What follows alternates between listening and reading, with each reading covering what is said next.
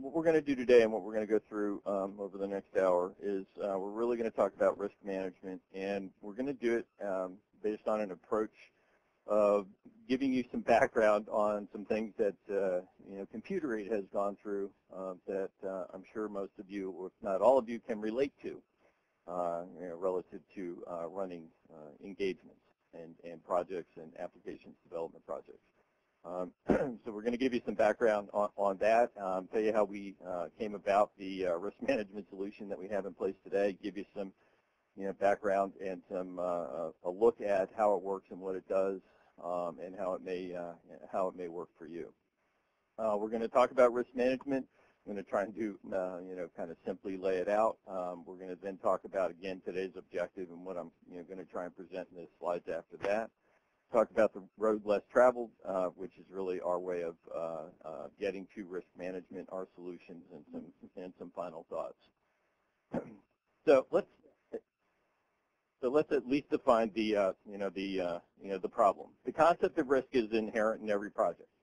So let's start off pretty quickly and just say up front, I'm not going to talk about eliminating all risks on all projects.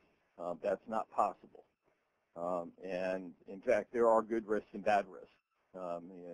For each project, you all have to decide which ones you have. Taking risks on projects are important. It's impossible to avoid. What risk management is really all about is identification of the risk, analysis of the exposure to the risk in the development or project effort, and execution of some kind of plan to mitigate that risk or address it early on. And so that's really what risk management is all about. So let me do this by simply asking a series of questions. Have you ever been surprised by something of significance in your business or on a project? Have you ever been told a project or activity was okay, only to find out later otherwise? That's never happened before in IT, but of course, if you read the computer world, of course, it's happened on a regular basis. Are you at all unsure as to whether your organization is doing what you directed or what you want them to do? Or your project team, for that matter, if you're a project manager or a team leader. Are you really unsure as to whether they're doing the right things and doing things right? Do you feel like you're being forced to make key decisions with missing data or information?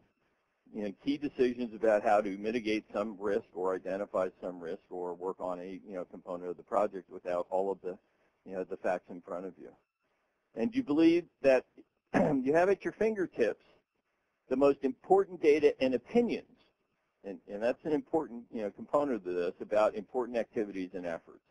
Sometimes all of the data that we have does not really complete the picture, and sometimes it's about opinion as well, and different points of view. If you've answered yes to any of these, and I'm sure at least some of them, you're in good company with a whole lot of companies in the U.S. or that are engaged in IT, but for really all of the wrong reasons.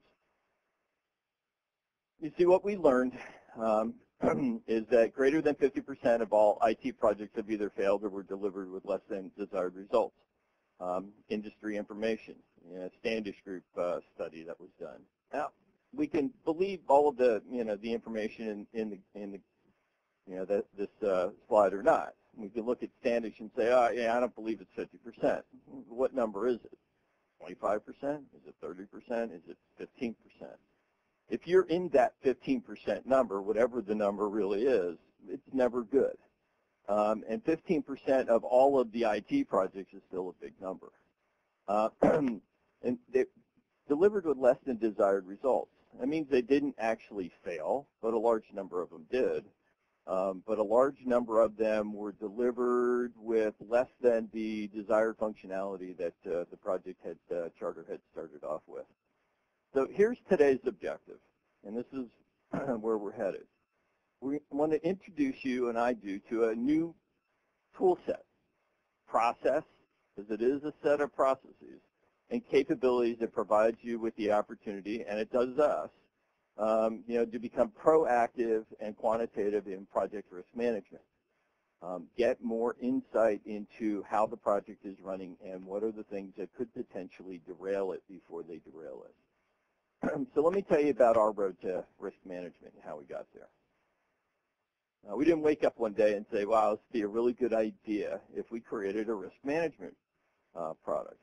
Of course, that would have been, a great story, but not how we came about it. What we did is over the past 20 years of project experience as a process and metrics company. You cannot meet somebody in the management team at Computer Aid without them, talking about metrics and process. We did our first fixed price development project, delivered it in '83.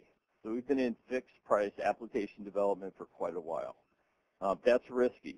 Need a process, methodology, and a set of tools to be able to do that. We delivered our first $1 million fixed price development project in 1986. Now, over the past 10, 15, 20 years, we've done a lot of projects, over 350 new application development projects, deployed over 50 managed maintenance teams, which is legacy applications maintenance support teams, and completed millions of hours of billable time doing T&M kinds of application development projects as well. So behind this organization and behind us is a lot of time spent in the project management arena. Here's what we learned during that the 20-some years. That the absence of good data is managing in the fog. If you can't measure it, you can't manage it. And so for us, it was all about measuring things and getting the metrics. Discerning the truth can be difficult. Not suggesting that people are lying, but I am suggesting that people may not be telling the entire truth or the entire story based on what they believe you need to know. Plans are just plans. They're just pieces of paper with words on them. Managing them, and I've worked on it, watched a number of people and worked on a number of projects. The plans are done, they're stuck on a shelf, and you continue down your merry way, and you look at it every now and then, and every few weeks, and say, I think we're okay. Bob Charette said in a seminar that I was doing with him once, mistakes are things that happen once. Blunders are repeated mistakes. So we learned very quickly that we needed to avoid blunders. We also know that we learned that projects are made up of three things. Things we know, things we assume, because everybody makes assumptions on projects, and things we think we know. Things we know, the technology be used, the expected start date, the expected delivery date, the business rules that will be followed, those kinds of things, tools, best practices. Things we think we know is the expected start date.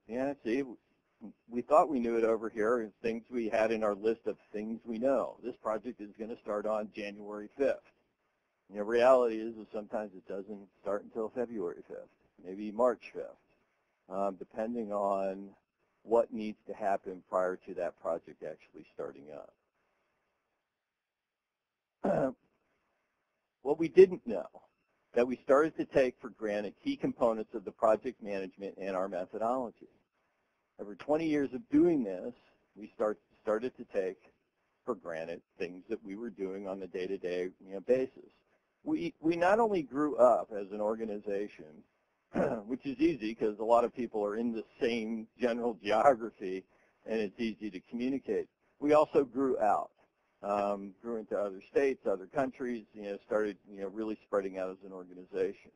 And so we just assumed that things were happening and we were starting to take for granted the things that we were doing on a day-to-day basis. We also didn't know that all of the data that we were looking at, the things that we were measuring success on, may not be accurate.